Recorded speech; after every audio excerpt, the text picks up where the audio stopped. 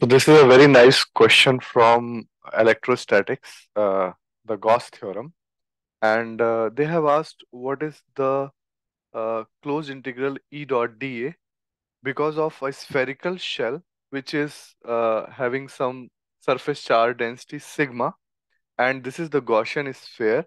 So both are of radius r and they are intersecting each other like this. So this is the center of the first sphere and this is the center of the second sphere.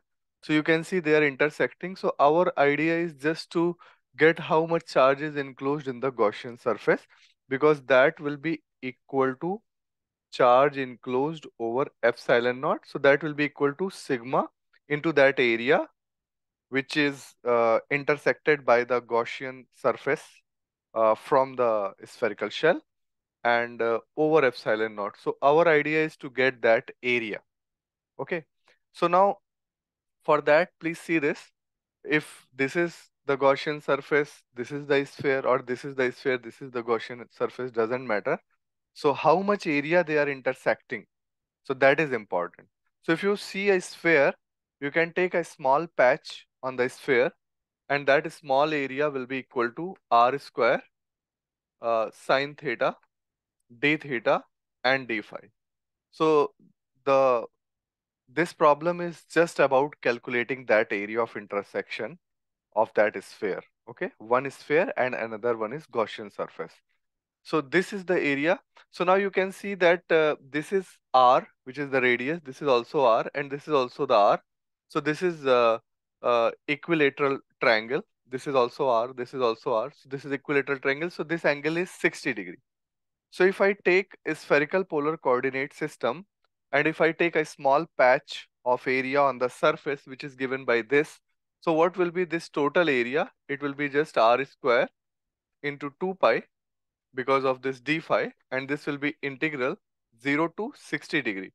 So 60 means pi by 3 and sine theta d theta. This is the area. So that we are going to get r square into 2 pi. So sine theta will be in integral, it will be cos theta, and 0 to pi by 3. Okay. So this will be equal to 2 pi r square, and minus cos of 60 degree will be minus half, and minus cos 0 minus minus will become plus, that will be equal to 1. So this will be equal to pi r square. So pi r square will be that area which will be intersected by the another sphere of same radius. So what will be this answer? So it will be just sigma into pi r square over epsilon naught. Okay. So as you see such questions, you should immediately go to the coordinate system, see the small area, small volume in spherical polar coordinate systems, in cylindrical coordinate systems, even in Cartesian coordinate system, how we take small area and how we integrate, because you won't get the same question again. But the idea is same, that if you have to learn how to apply Gauss theorem, the main thing is you should know the small elements taken in different coordinate systems and how they are integrated to get the required result. Okay, thank you.